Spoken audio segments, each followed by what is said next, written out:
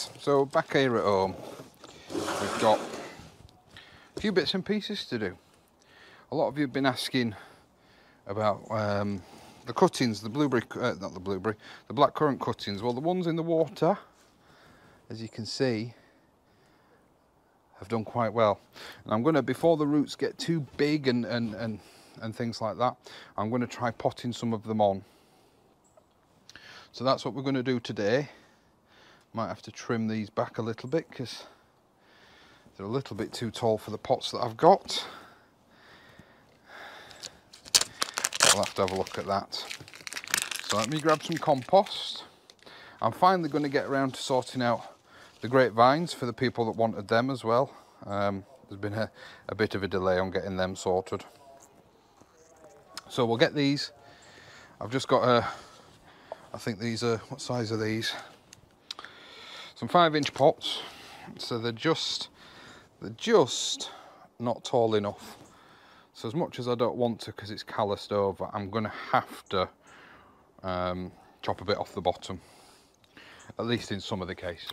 I've actually just found in the greenhouse a couple of these larger 8-inch pots. So the ones that are definitely too tall, we can put in these. So I'm just going to be potting them up just with standard multi-purpose. Now the problem, as I said, with doing the water germination or the water cutting method, is now going to be potting these guys up and trying not to break off any of these roots. So you kind of have to have about 50 million pairs of hands, hold that and crumble the compost in around the roots, and then just give it a really good watering in the hope, because what happens if you leave any air gaps around the roots, what sort of happens is the roots will air prune off, which is not what you want ideally. So not too much jiggling because the roots are delicate, and not too much compaction either. Take your time, water them in rather than press them down, because once again the soil that's on top of the roots will crush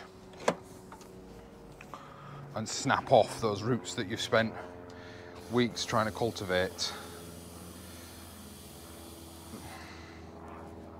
And so these are the ones that were in the water with a drop, and I do mean a drop, of seaweed fertilizer in. Give them a good water in, tap it down, and generated quite a lot of space there, and I can see some roots poking through the top, so we'll put some more compost on.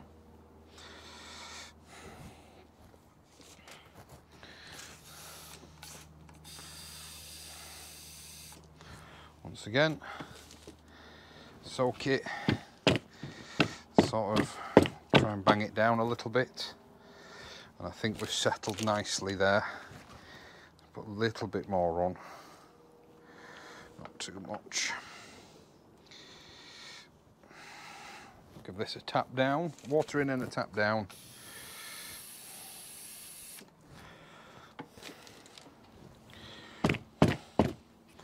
And that's it.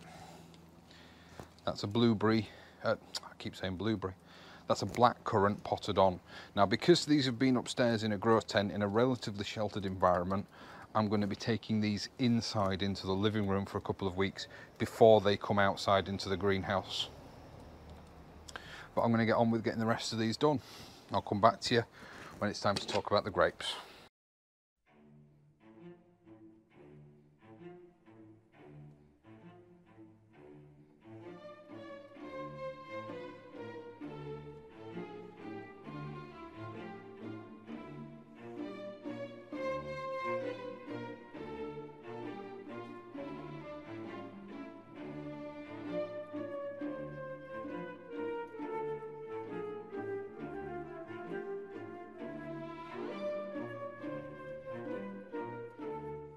Close up as to what I was talking about. So once again, this one is too long for the pots that I've got, so I'm going to have to cut a couple of inches off the bottom. but you can see the bottom is calloused over, and that's not really what you want to do, because that's keeping the plant free of infection. Of course, in doing this, you're reopening it up to the possibility of infection. So just as I would if it was a fresh cutting, just cut a 45-degree angle so that water doesn't pool on it. And as with the others, we'll carefully pot it on.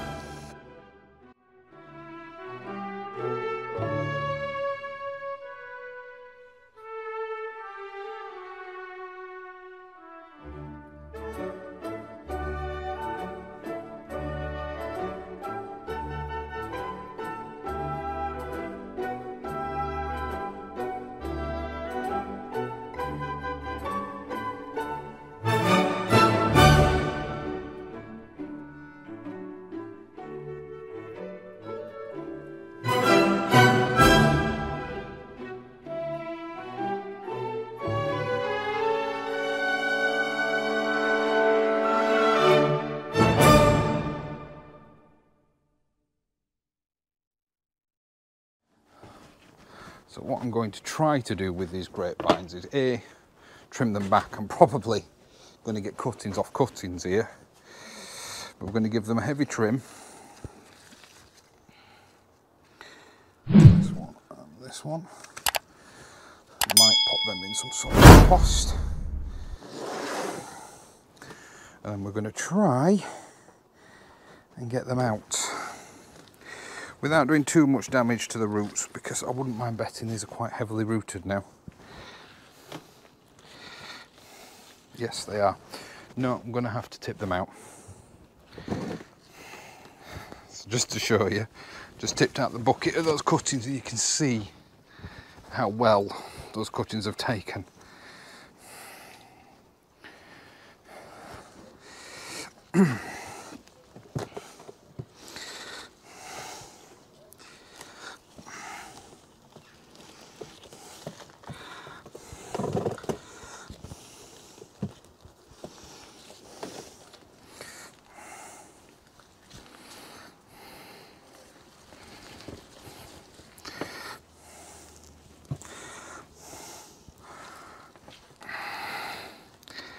So much so they've started to root bind.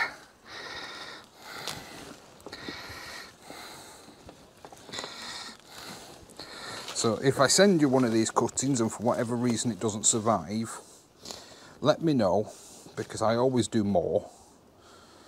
There's no growing points on that though, unfortunately. So I've got one there.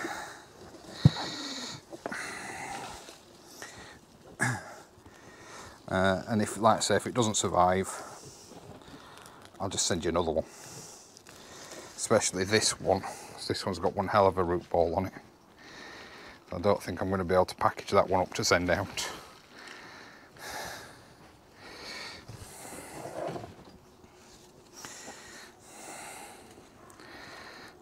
These three are probably the best candidates.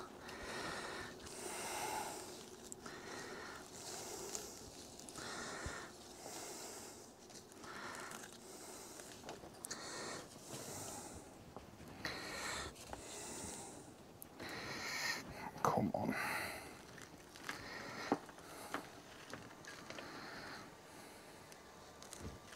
There we go. Right, those two are my best candidates. I'm going to rinse off some of these. In fact, no, I'm not. No, I'm not. So now comes the tricky part. A little bit of compost.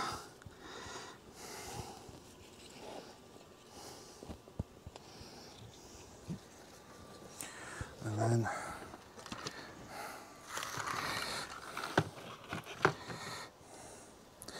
into some cling film.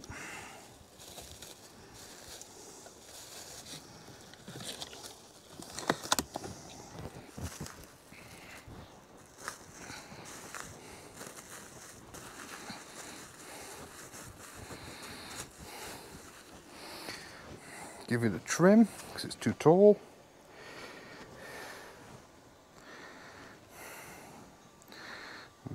about there. And there we go. And then all I've got is these poster tubes. So what we're going to try and do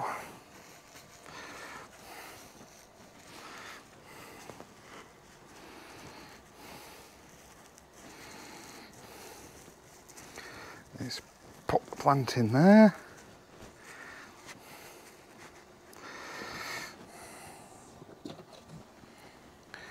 I'm hoping that the people who wanted these will have already received them by the time this video goes out. But if not, cut the tube open because you'll never get the plant out. And that's it, ready to go. There's one more to do.